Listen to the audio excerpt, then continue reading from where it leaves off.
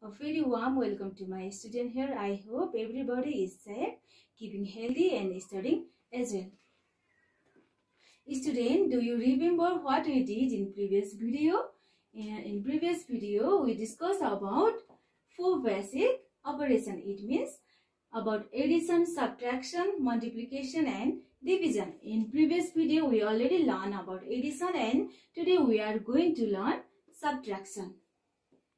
Here are 4 numbers of subtraction which I am going to subtract. Okay. Here question number 1. Subtract 4,326 from 9,539. Today we will do subtraction without borrowing as well as subtraction with borrowing. 9 minus 6, how much? 3. If you confuse, then you can draw a stick and do. Here 9, 1, 2, 3, 4, 5, 6, 7, 8, 9. Here are 9 stick and subtract now 6. 1, 2, 3, 4, 5, 6. How many sticks here? 3. Right here 3. Do like this. 3 minus 2, 1. 5 minus 3, 2. 9 minus 4, 5. This is the subtraction without borrowing. Now number 2. 7 minus 6, how much? 1. 7 minus 6, 1. 5 minus 3, 2. 3 minus 0, 3.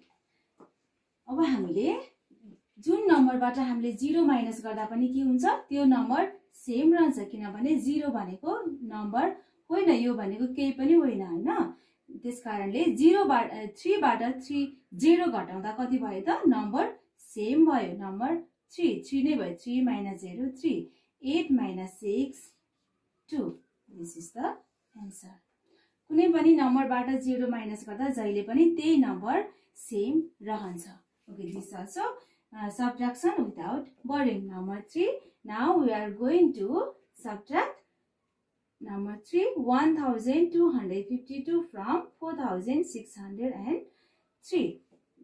यो चाहिँ के हो त subtraction with borrowing हो है 3 minus 2 how much 1 0 minus 5 के हुन्छ 0 बाट कुनै पनि नम्बर सबट्र्याक्ट गर्न मिल्दैन so we have to take borrow from 6 उसको नजिकैको नम्बर कुन छ त 6 छ आफू जुन नम्बर सानो छ जसले चाहिँ सबट्र्याक्ट गर्न सक्दैन त्यो नम्बरले चाहिँ आफ्नो नजिक नियरेस्ट नम्बरसँग चाहिँ के गर्नु पर्दछ त सापटी लिनु पर्दछ it means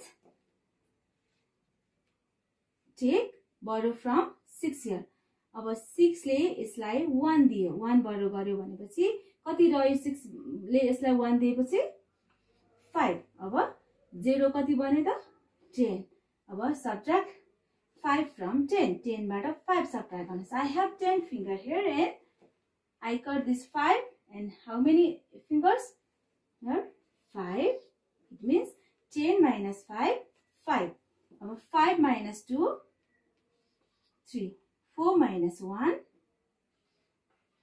3 this is the answer. Now number 4 subtract 9 from 0 1 from 3 0 from 2 and 5 from 9 अब we know that 0 ले 9 लाई सबट्र्याक्ट गर्न सक्दैन 0 भनेको 0 सँग केही पनि छैन र उसले अब 9 लाई के गर्न सक्दैन सबट्र्याक्ट गर्न सक्दैन भनेपछि we have to take borrow from 3 here which is nearest with this 0 अब 3 ले यसलाई 0 लाई 1 दिन पर्यो भनेपछि कति रह्यो 3 सँग only 2 अब 0 सँग कति भयो 10 भयो 0 becomes 10 here 10 minus 9 1 2 minus 1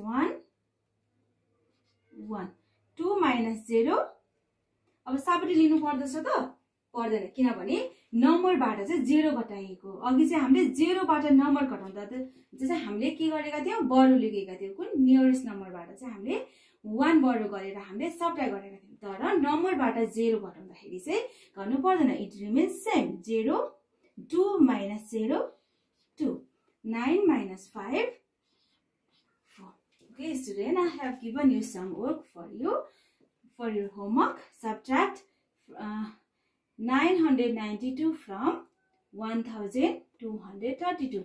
तपाईहरुले चाहिँ 1232 बाट चाहिँ 992 सब्ट्र्याक्ट गर्नुपर्छ। जहिले पनि फ्रम को पछाडी भएको नम्बर चाहिँ हामीले के गर्नु पर्दछ त माथि लेख्नु पर्दछ। ठुलो नम्बर हैन, यो फ्रम को पछाडी भएको नम्बरलाई माथि लेख्नुहोस्, right here and then subtract this 992. यसरी तपाईले गर्नुस्।